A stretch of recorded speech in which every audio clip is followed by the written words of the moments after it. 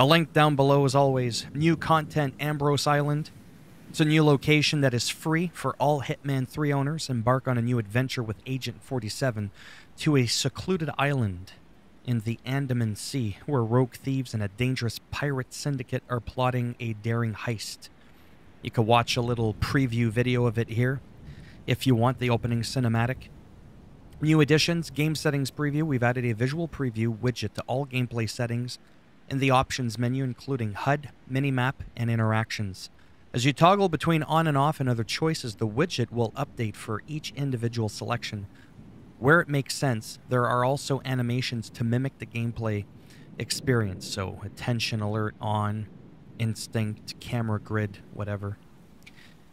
PC NVIDIA DLSS 2.4.3 officially deployed. With the July patch, we were intentionally using the 2.3.2 since May because we were aware of some visual issues. Elusive Arcade tweak. We've made some back-end change to Elusive Target Arcade, which allows Hitman 3 owners to play all existing and future arcade contracts regardless of their ownership of Hitman 1 or 2. Previously, players were required to own an access pass for Hitman 1 or Hitman 2 to access the relevant arcade contracts. This change allows us to create arcade contracts that are not restricted to targets from the same game. We're now able to pick and choose from the full roster of available elusive targets to create more variety and themes. You'll see those as they appear in the game starting in August. PS5 activities. We've made some changes to the activity card for the PS5 users so that more relevant ones are shown based on what you own. Fixes and improvements, stability improvements. We've improved general stability across all platforms by addressing several issues that could cause the game to crash or freeze. Unlock access resolved an issue where players would be unable to obtain level mastery or item unlocks if they encountered a server disconnection while transitioning between levels, restarting, replanning, exiting to menu, or finishing a level. We've tweaked several things to prevent this in previous patches, and this additional change will make the chances of it happening even smaller. AWOL HUD resolved an issue that could cause some of the elements of the HUD to disappear if players save their game while the mission name location is displayed on the screen in the opening seconds of a mission. Side flash. We've resolved an issue with the HWK-21 covert pistol, where the muzzle flash was extremely bright and not aligned with the barrel. She's stopped gurgling. No comment. We've resolved an issue where NPCs get stuck in an endless animation loop after being injected with a sedative syringe.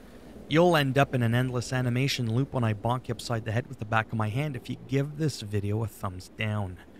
Ashen 6 updated the description of the number 6 with gloves suit, just in time. Tropical Sheen resolved an issue where the tropical suit Haven Island unlock was way too shiny. Chongqing Conceal Crash, aka China, fixed a crash that could occur when concealing an item in a trash can while taking cover in a particular location in Chongqing. Antisocial resolved an issue where the lawyer in Mendoza was holding his phone upside down and the wrong way around. Photographic Destruction Prevention resolved an issue that could prevent players from earning the Silent Assassin rating in the Dubai campaign mission, specifically players who were spotted by a camera and then disabled the cameras via the server room terminal. It would then be unable to erase recordings through a normal camera recorder. Meeting Room Master resolved an issue where players would be immediately spotted when starting at the meeting room in Dubai on Master difficulty level. Well, they don't fuck around on that difficulty. Lust Keys resolved an issue where players were unable to pick up keys during the Lust Assignation Escalation 7DS. Most people never notice. We've ended the conspiracy theories in Berlin and removed the barcode from the back of the guest list man's head, aka Ziegler. He was never part of Ortmeyer's army, and now he never will be. FSP Audio resolved an issue where the menu music would not resume after viewing a cinematic in the free starter pack. World of Assassination fixes. Hokkaido Snow Festival suit, where it wasn't possible to start the mission in Tobias Reaper's suit. Now this starting location will be unlocked by default. Stingray Villa Vision resolved several issues that could cause NPCs and especially targets in Haven Island to see through several walls and floors This is a complicated and tricky issue to address, but it seems to have been caused by an AI vision blocker in the door template for this level. Essentially, yeah, we don't need to know. We know how it works. Unfortunately, this issue will only be resolved on PC with this patch and will be included in our next patch for all players. What part of that? I guess I gotta read it. Essentially, whenever NPCs open a particular door type, they were able to see everywhere within the mansion, regardless of how many floors or walls were in the way. This was especially troublesome if Tyson Williams was involved, because this character animation has him looking down frequently, which meant he could spot 47 several floors down.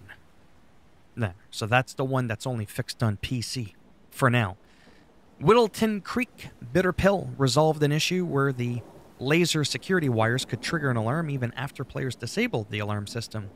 This was occurring after players performed a save load cycle. That's it. As always, if you liked the video, thumbs up. It's more than a warm fuzzy feeling I get seeing 3 or 4 thumbs up on a video. It helps the algorithm with YouTube to promote the video more. If you didn't like the video, go ahead, give it a thumbs down. I'll bend it in half, break it off in your eyes. And if you want to subscribe to the channel, naturally that would be great, but if not, thanks for stopping by anyways. Take care, and maybe I'll see some of you in the next video. Bye for now.